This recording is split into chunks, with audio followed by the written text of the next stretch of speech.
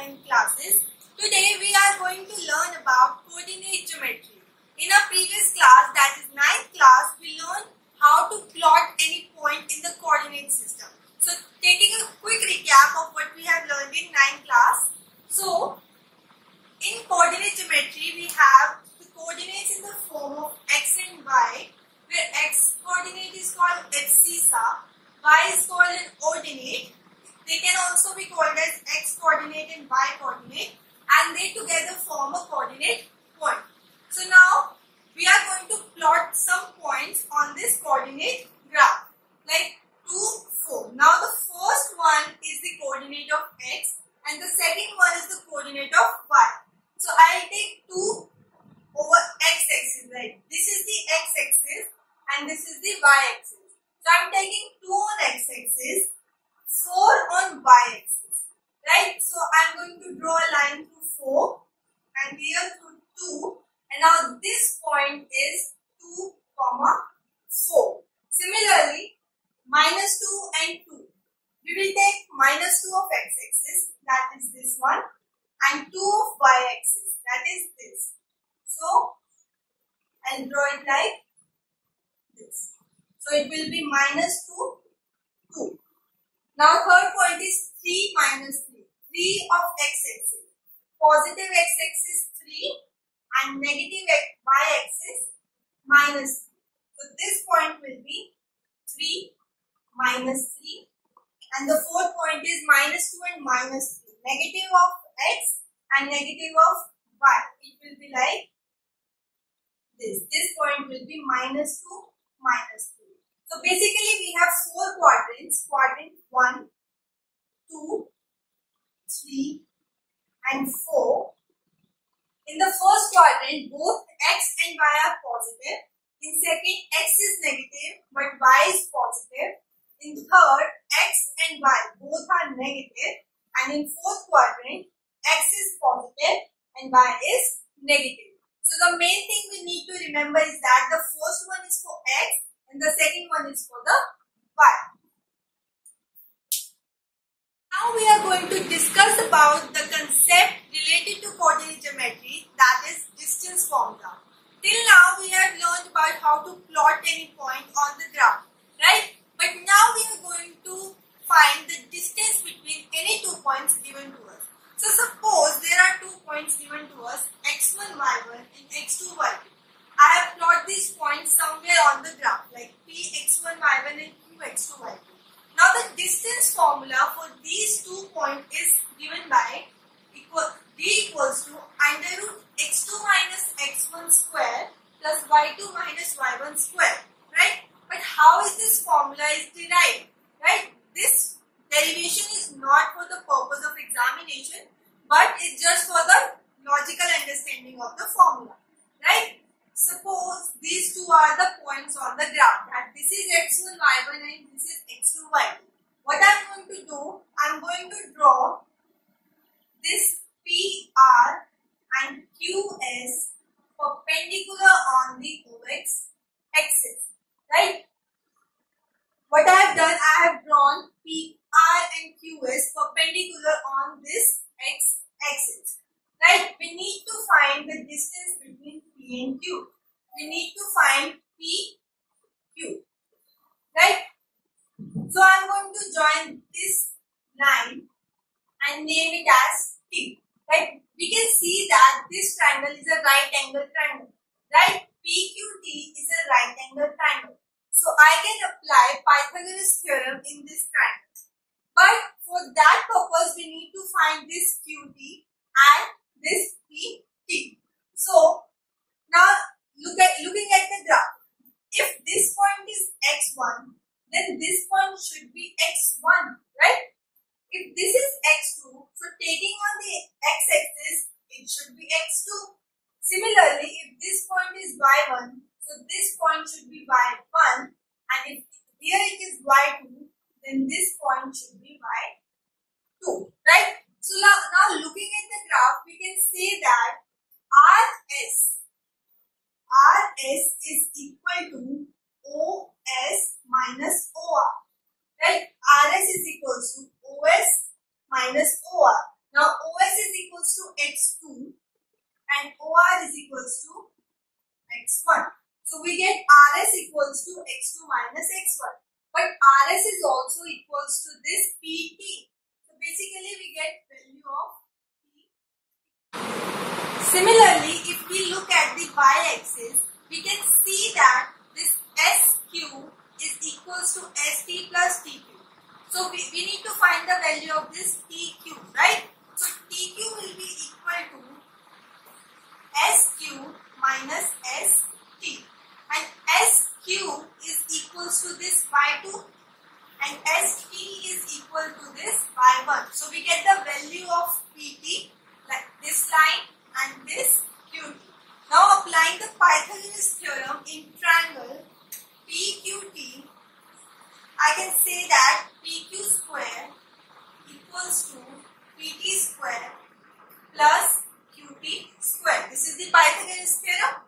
Hypotenuse square equals to perpendicular square plus base square. Right? Now putting the value of PT and QT. PT is equals to x2 minus x1 whole square plus y2 minus y1 whole square.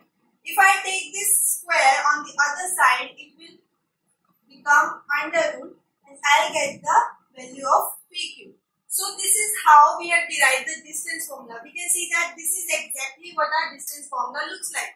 So this is the formula we need to always remember for the distance between any 2 points in coordinate geometry. Now looking at the example of distance formula, right?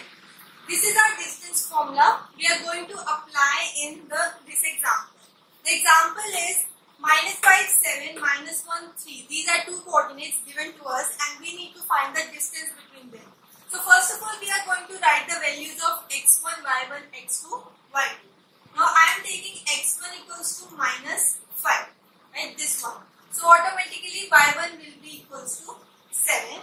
This is my x2. x2 will be -1 and my y2 will be equals to 3. So I got all the 4 points we need for the formula. So I am going to apply this in the formula. Under root x2 minus x1 square.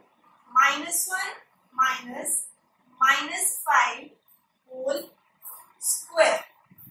x1 is itself in negative, so that's why I put it in brackets. Now y2 minus y1. 3 minus 7 whole square. Now I am going to simplify it. -1 minus -5. -1 plus 5 whole square plus 3 minus 7 -4 whole square. It will become under root 4 square plus -4 square. Right? It will be under root 16 plus 16. It will be under root 32. Right? We can also simplify it by making the square root of it. Like if I take 32, we will factorize it. 2, 16, 2, 8, 2, 4, 2, 2, 2, 1. So we can see that these two pairs are complete. So we will write 2 into 2 into root 2. So the answer will be 4 root 2. Right? There are basically 3 types of questions which can be asked related to distance formula. The first one is the very simple one, finding the distance between any 2 points given. The second is proving a specific property. Some points will be given to you and you need to find that what kind of the shape it makes. So these questions can be classified into 3 categories, that collinearity, triangle questions and quadrilateral questions. So first of all, what is collinearity? Collinearity means if there are 3 points given to us, 3 points, so they should lie on a straight line. If I take 3 points like this and I join them, they are not in the same line. So these points are non-collinear and these points are collinear. This is the property of collinearity. Now how are we going to show that some points are collinear? Using the distance formula, it's very simple. Suppose A, B and C, 3 coordinate points are given. A will be some x1, y1, B will be some x2, y2, and C will be some x3, y2. Okay. Now, how to prove collinearity? We will find the distance between 2 points, right? I'll find distance between AB, then BC, and then AC. Now, the sum of any 2 points should be equal to the third side. If I say AB plus BC equals to AC, if I get this thing, or AB plus AC equals to BC, or BC plus AC equals to AB, right? We can take all three properties into the consideration. If any of the three conditions satisfies, then these points are collinear. That is, the sum of any two sides should be equal to the third side, right?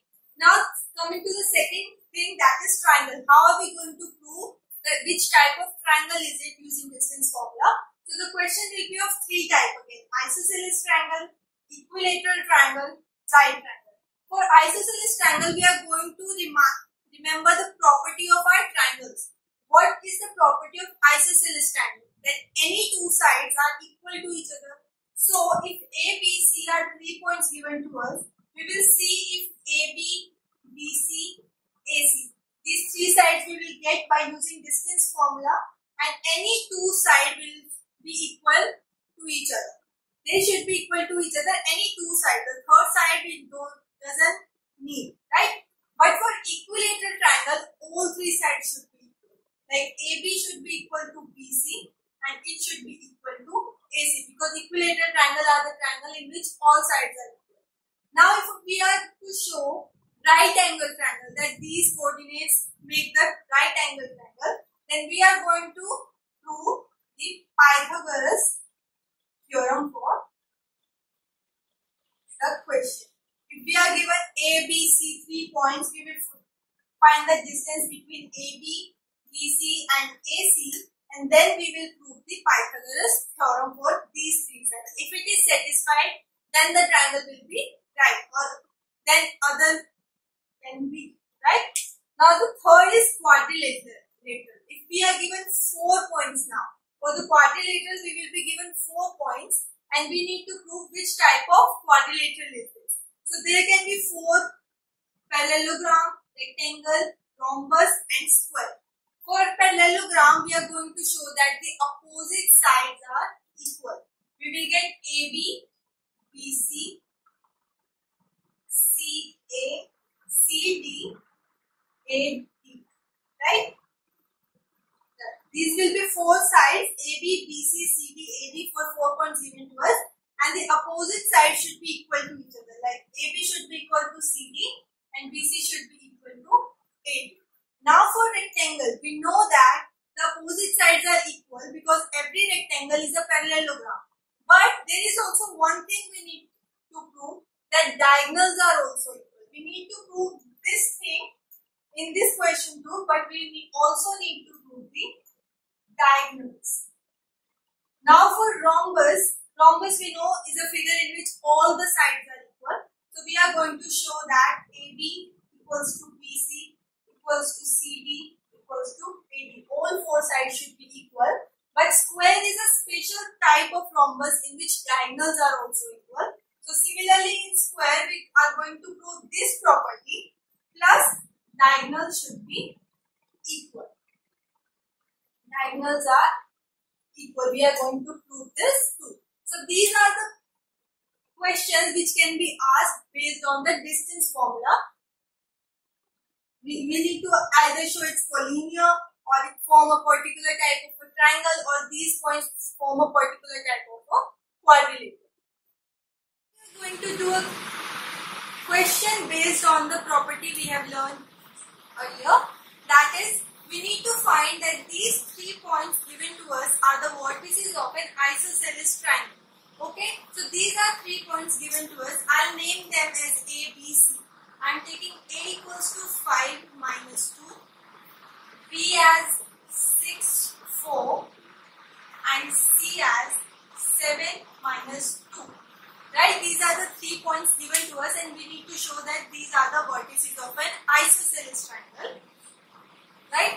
Now, For the isosceles triangle, we need to show that there are two sides which are equal to each other. So first of all, we are going to find the distance between these 3 points.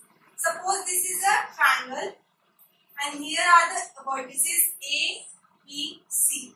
My A is 5 minus 2, B is 6, 4 and C is 7 minus 2. So first of all, I am going to find the distance between AB. Right? So AB will be equal to under root x2 minus x1 whole square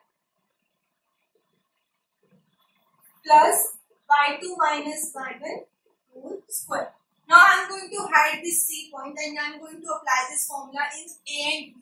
Now x2 minus x1, 6 minus 5 whole square plus 4 minus minus 2 whole square over under root. Right? Now what I am going to do? Under root 1 square plus 6 square. It will be under root 1 plus 36 under root 37. Right? Now BC will be equal to under root 7 minus 6 square plus minus 2 minus 4 square. If I apply the distance formula in B and C, I will get under root 1 square plus minus 6 square. It will be 1 plus 36 and I will get under root 37. My question is done here only because we get two sides equal, but still we will find the third side. So I am finding AC.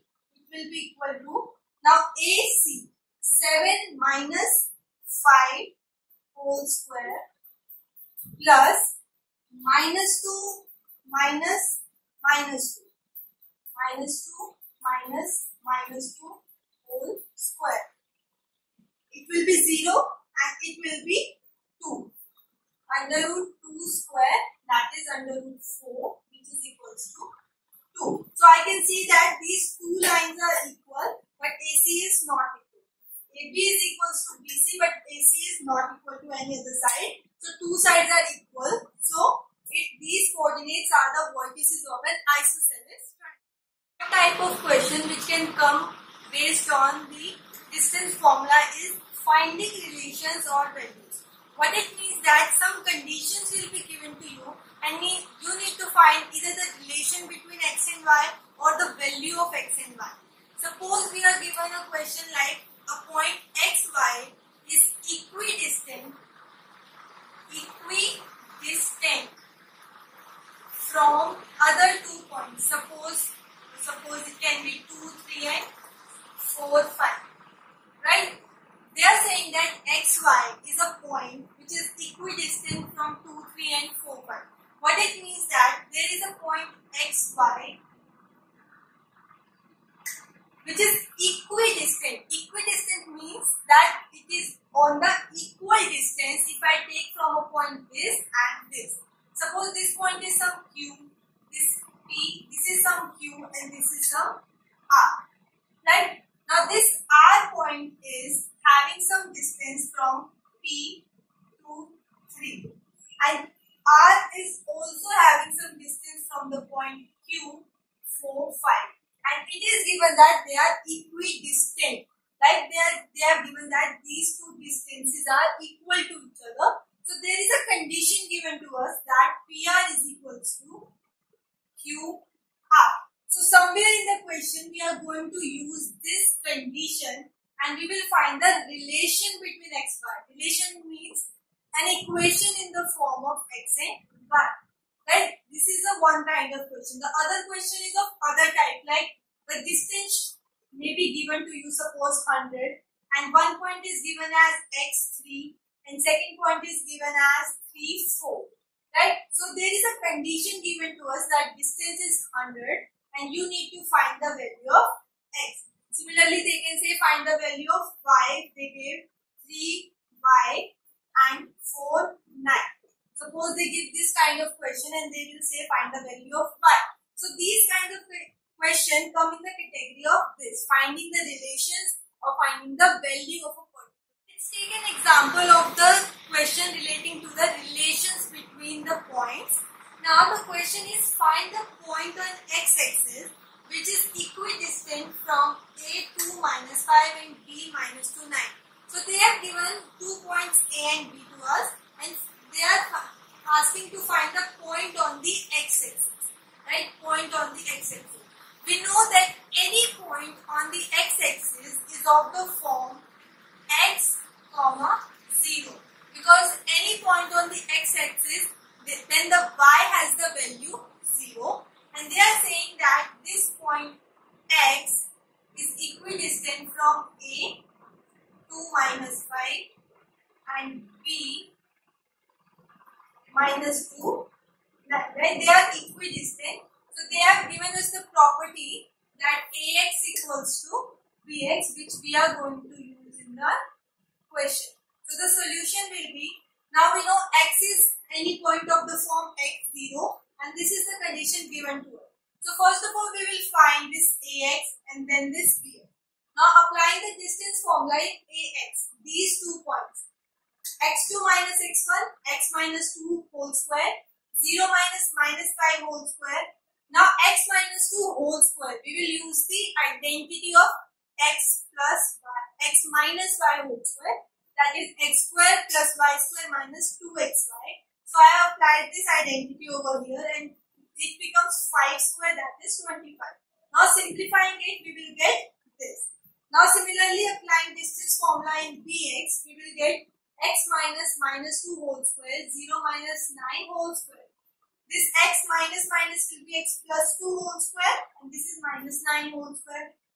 Again applying the identity a plus b whole square, we get the value like this, and 9 square will be 81. Now we get this. Now we get the value of ax and value of bx. We will put these values in this equation, that is ax equals to bx. Ax value, bx value. Now squaring both sides, these root will be cancelled. Now here is x square and here is also an x square. So we can cut these x square and I'll transpose this 4x over this side and 29 over this side, and solving it I get x equals to minus 7. Right? But the answer is not complete over here because they said find the point on x-axis. So the point should be of the form of coordinate, that is minus 7, 0. Right? So I hope you understand the concept of the distance formula and different questions which can be asked related to distance formula. Thank you.